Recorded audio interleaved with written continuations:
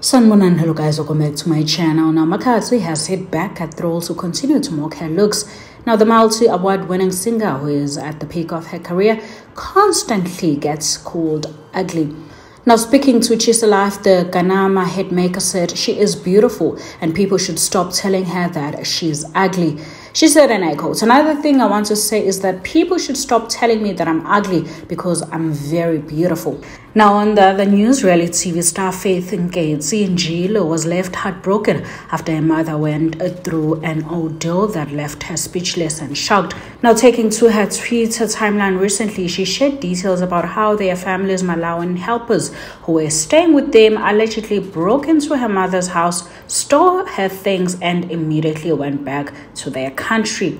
Now, she said, and I quote, "I have a land or house next door to the house I bought for my mom. The gardener and his wife and baby stayed there for over a year.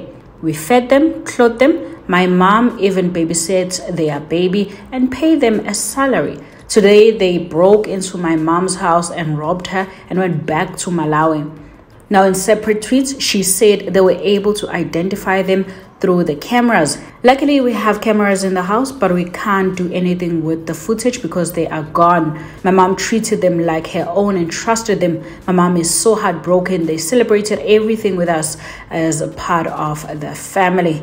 Now, Lira has given her fans and those who follow her an update 6 months into her recovery journey. Now, the award-winning musician suffered a stroke in April while in Germany for a performance.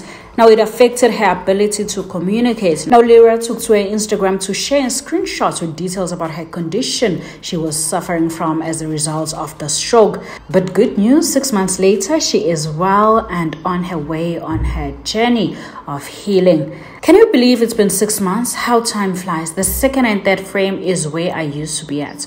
I'm feeling like myself, yet I'm still on my recovery journey. It is going to take some time, but it is reversible. Now, there you have it, Mzansi. Do let me know, guys, what you think in the comment section down below.